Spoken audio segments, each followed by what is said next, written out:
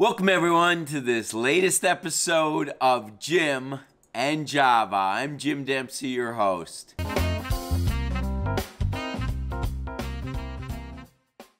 Once again, welcome back to this episode of Jim and Java, where we answer your fundraising questions, and that's our goal, to help you increase your income and reach the goal of being fully funded.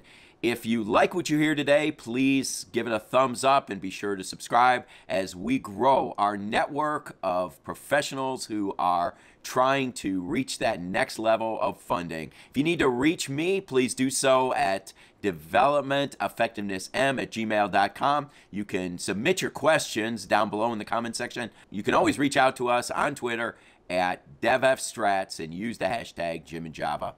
Well, let's jump right into our first question. Our question today is from Sean in San Diego, California. And Sean asks, in preparation for year end, what strategies would you recommend? Well, Sean, thank you for your question. As we prepare for year end, of course, these last months of the year, September, October, preparing for a November, December year end, it's important for us to think about this very much as we would farming. Farming is compared often to year-end, or year-end compared to farming, in the sense that there is the planting, the watering, and then the harvesting. And really, September and October, the months of September and October, should really be looked at as the planting of the seeds and the watering time. What that means is that there really should be in September a lot of tilling the soil and getting it prepared for year end. So that means that you need to at least do one call to your partners. And I understand that it would be difficult for you to call all your partners, but whether you are raising your own ministry partner team, whether you're raising your own individual support for your nonprofit organization, or you're an organization as a whole, calling that critical few, that 20% that brings in 80% of the dollars, is important to do in September and October.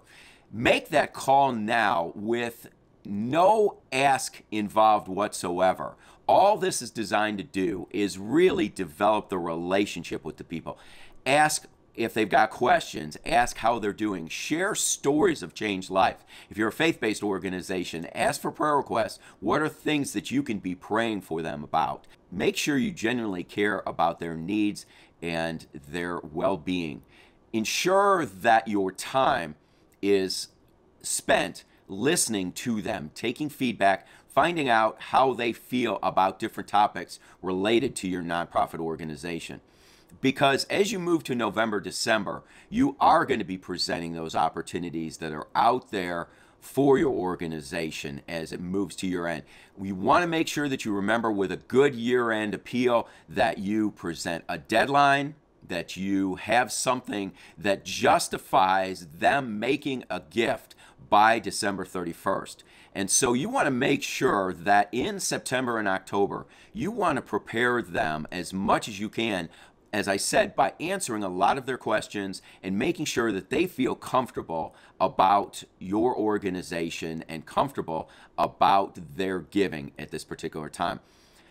Even though we are still in the middle of a pandemic, and that life as they know it may in some ways be going back to normal, and then in other ways it seems like the rug keeps being pulled out from under us, we've found that many of our partners still have a strong interest in helping those nonprofit organizations that they've helped in the past, and that they are still interested in giving financially. So make sure that you take September and October to develop and go deep with those relationships with those individuals. For some of you, I hope this is not the beginning of a relationship. If it is, terrific. If these individuals are new to your organization, that's great. But I would hope that the last 8 months have been also building and developing relationships. But now there really needs to be more of a purposeful plan as you work towards year end.